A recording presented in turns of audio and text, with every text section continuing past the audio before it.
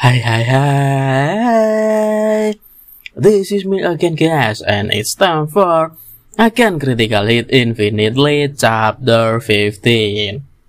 Tian Hinsek was unable to deal with Yuhesek attack, which received her from the demon Abhishek.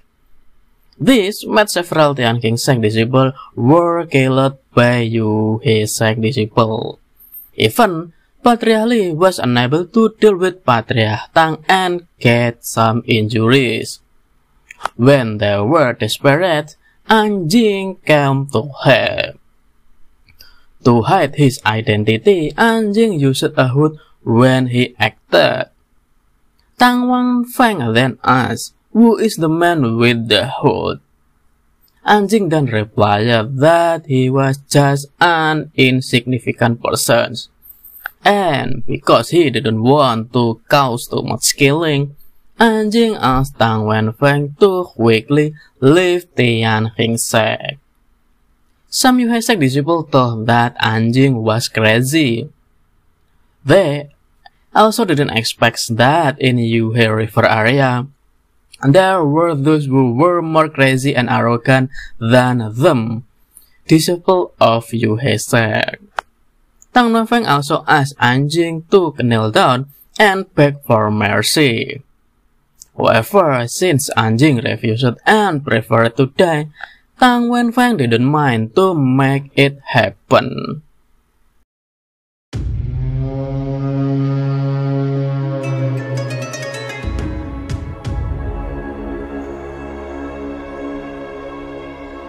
Here we stand open arms, this is home where we are, ever strong in the world that we made.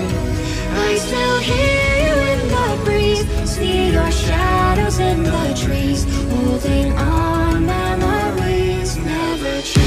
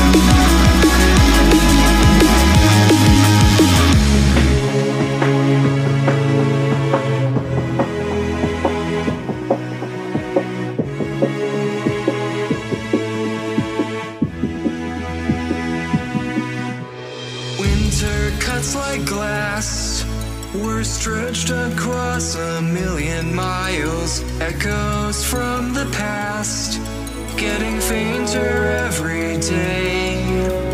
We were more than friends, the king and queen of all the wild. when the ice melts back away.